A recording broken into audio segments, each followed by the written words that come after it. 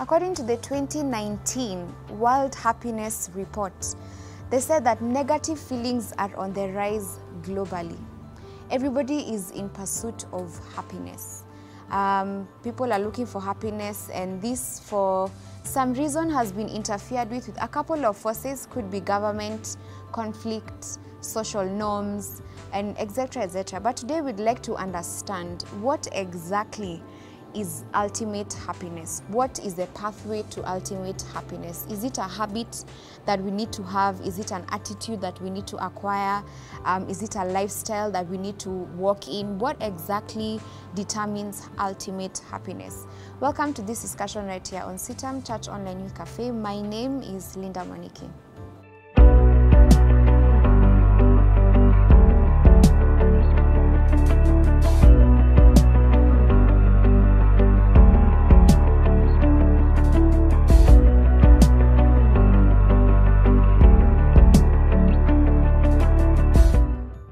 Not too long ago, I was having a conversation with a lady who I had just met, and we were basically getting to know each other. She was getting to know who I was getting to know her, and she asked me what made me want to do full-time ministry.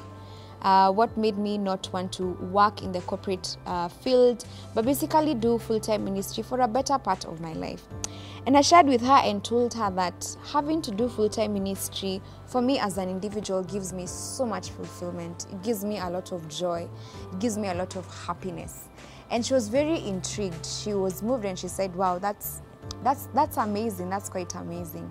And having to share with you guys at the beginning of this video, letting you know that according to the 2019 World Happiness Report, very many people are in their pursuit of happiness, but at the same time, negative feelings are still rising.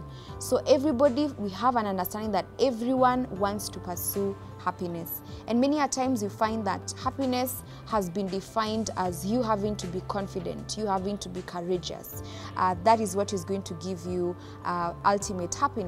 And you also find that in other sectors, in other norms, technology, social norms, government policies or conflicts has happened in one way or another to satisfy people and to give them ultimate happiness.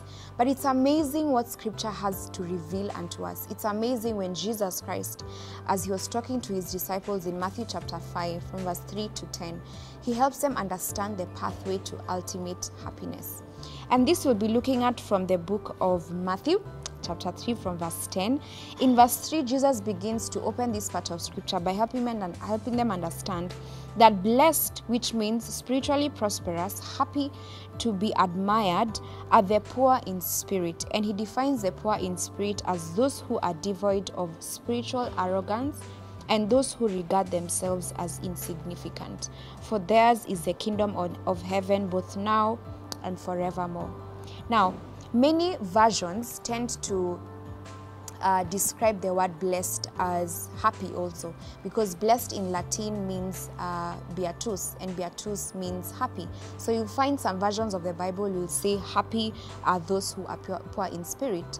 And having to understand this word happiness and poor in spirit here is where Jesus is trying to tell his disciples that your greatest form of confidence, your greatest form of joy, your greatest form of bravery or courageousness comes from having to know Jesus Christ as your Lord and Savior.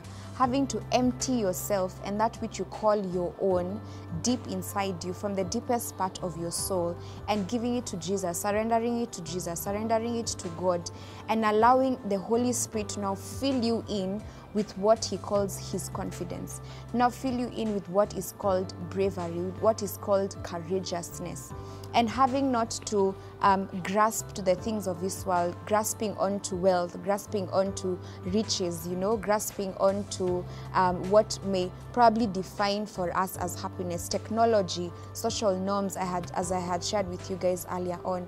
But having to understand that ultimate happiness, that is being poor in spirit, comes from knowing Jesus Christ as your Lord and Savior, emptying yourself before him, and allowing his Spirit to fill you in with what perfectly defines who God is.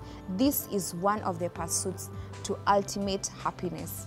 We'll be looking at more of this in the next couple of weeks and seeing how being poor in spirit could build up to being merciful, could build up to being meek, builds up to being hungry and thirsting for the righteousness of God. All these things, we'll be looking at them in the next couple of weeks right here on CITAM Church Online. I encourage you to keep it locked here and to look forward to the videos as we generate more of this content to each and every one of you. Once again, thank you so much for watching, and God bless you.